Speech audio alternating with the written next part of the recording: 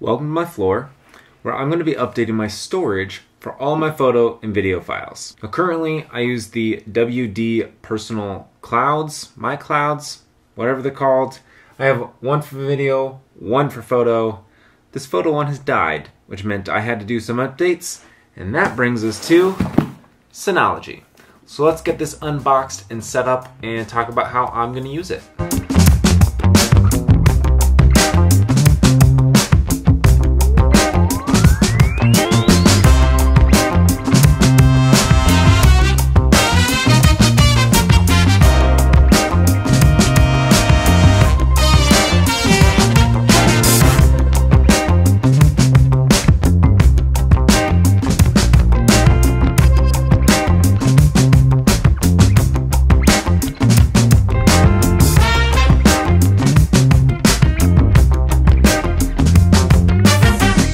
Easy enough, kind of. Now we gotta set it up. I already put a hard drive in here. You didn't see that part. All right. So now I'm at the computer. So in my browser, I am going to go to http find.synology.com. It's currently searching for the Synology device. And there we go. It has been found. Connect. I have read the terms because we all do that. Next. Installing the Disk Station Manager. All data on hard disk 1 will be removed during this installation. There's nothing on it. It's a brand new hard drive. 10 minutes. We'll be back. Alright, so I started filming this video like a month ago. The little bits of setup of this NAS system, they were literally filmed a month ago. And I am now probably showing off my watch tan, so I'm going to put that back on. Now the watch is on. Now while this was not hard to actually set up, there were a couple of things that I had to work through in terms of the amount of data, getting that uploaded onto the NAS from my other hard drives, downloaded from Dropbox, all of those things. So I want to talk about those here, how I now have it set up, and actually walk through a use case of uploading some data and files to that NAS system.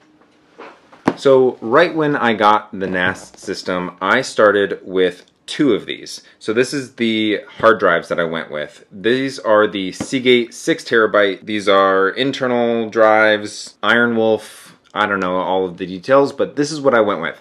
I went with two of these, and by setting that up in the Synology RAID system, that meant that I really had 6 terabytes of space, a little less because it uses some for kind of the normal stuff. You don't get the full storage of every hard drive. The issue is I thought I had about 4.5, 5 terabytes of information.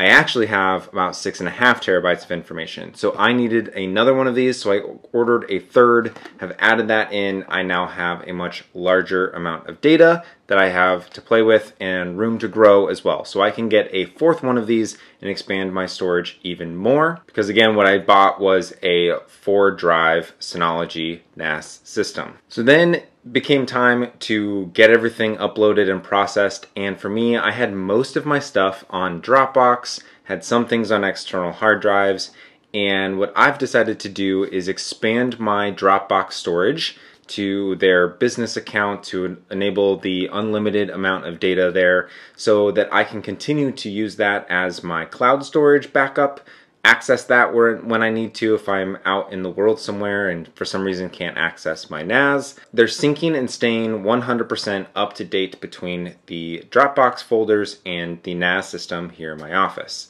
So if anything goes wrong on one end or the other, I will have duplicates ready to go. Now, as you all know, on this channel, I use the iPad. It is my main computing device. It's what I do all of my video and photo editing on. It's where I process all of my files. So I needed this system to work with my iPad, be able to access the files, upload files, download files, manage the files, all of the files here on the iPad. So I'm gonna jump in. I just got back from a trip. I went up to the Upper Peninsula in Michigan, and while it was not a photography trip, I definitely took some photos, so I'll probably edit a couple of those and share them here for you. Make sure and follow me over on Instagram so you can see the completed edits, and make sure and give those photos a like. Definitely appreciate all the support over on Instagram. But now I need to process those files, those photos, and some video files from that trip because I did a couple of video things for my other channel with my wife, some of our travels over on Rivet and Roll. I'll link that channel up here for you. And let's go ahead and jump in. So the first thing that I've decided to do, and this is my workflow that I've adjusted a little bit. So now that I have the SD card in the Anchor Hub, I am going to go into the native Apple Photos app. I'm going to go to that device, see the untitled SD card. And in this case, I know that I started with a clean SD card all the way in at the beginning of this trip. So I'm going to go ahead and select all, but first I'm going to change import into a new album. So in this case it was the Upper Peninsula of Michigan, create a new album and import all. So that's going to take a minute to import onto the iPad itself, and then we'll come back in a second. Okay, so now that the video files have imported into Photos, I can now go over to the Synology Drive app.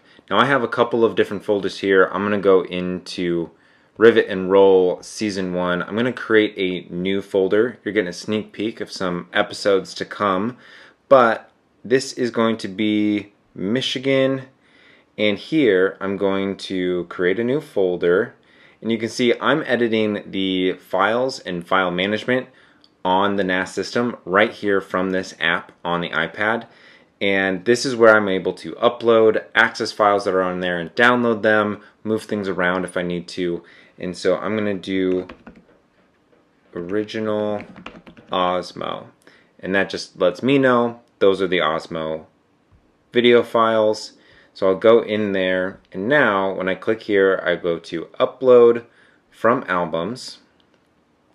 When I click into albums, I will be able to click the UP of Michigan. Now I can select all of these files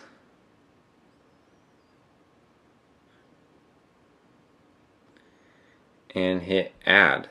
Now what's great about this is it's going to start uploading these over my Wi-Fi connection here at the house, so this is something that will be a little faster here at home. If I'm out in the world somewhere on a cafe Wi-Fi, or maybe I'm connected to the internet through my phone, if I'm really out there somewhere, this may take a little longer, but this is something that will continue to work elsewhere as well as here at the house. So as you can see, some files are already uploading there. You can also go back in all the way, and under tasks you can see what tasks are currently happening and what files are being uploaded.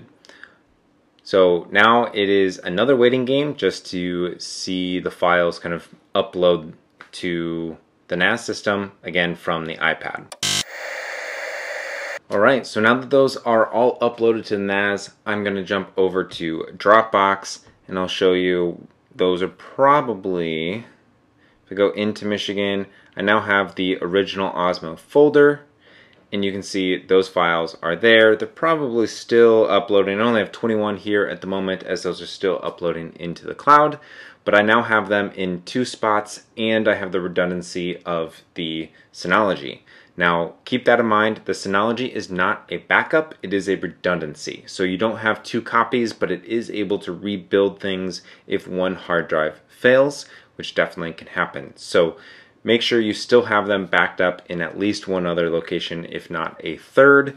Just make sure you have your files safe and sound in case anything happens. What's great is I now have all of those files here on the iPad ready for me to be able to use. I can use those in LumaFusion for video editing. I can move them into Lightroom, Photoshop, Darkroom on the photo editing side, and really, again, utilize the iPad as my main creative production device with access to all of my files and everything I really need. Now, when I am back here at the office and I have my laptop or I'm on my phone even, I still have access to all of these files because it is a network attached storage, so I can always connect in. I can do that through my Finder files on the MacBook, or I can do that through the same app that is on the iPad is also on the iPhone, so I can access all of my files that way. And so far, I definitely recommend this. This has given me so much more security in my files and a pretty easy workflow.